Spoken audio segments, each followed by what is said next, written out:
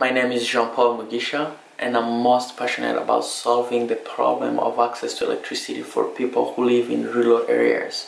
My idea is not building a big power plant. My dream is to build something much smaller and more tangible. Because of no electricity, where I grew up, the education was lacking and was poor quality.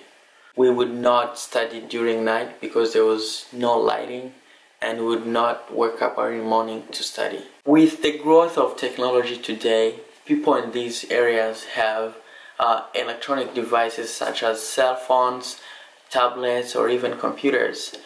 The problem though is people in these areas, they have to walk a couple miles to go to charge their phones, and this takes away their time to work on innovative ideas or schoolwork.